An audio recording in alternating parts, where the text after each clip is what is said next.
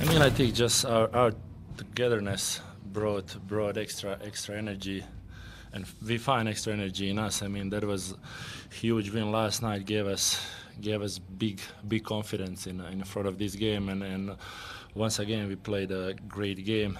We had a lot of guys in double figures. Every single player that stepped out on the floor gave us something and brought something to the table.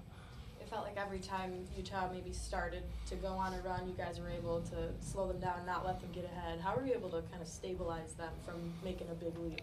I think just our defense. Beasley hurt us big time in the first half with a couple threes.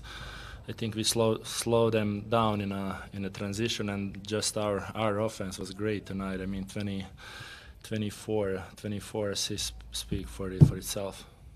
Yeah, the bench came out once again. This is the third straight game the bench had 50-plus points.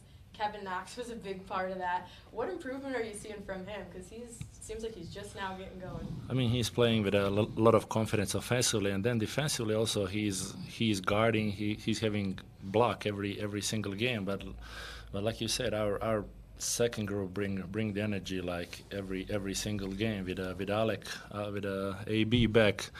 He's that guy that can handle in a pick and roll and find open guys. But yeah, overall we all, like I said, brought something to the table tonight.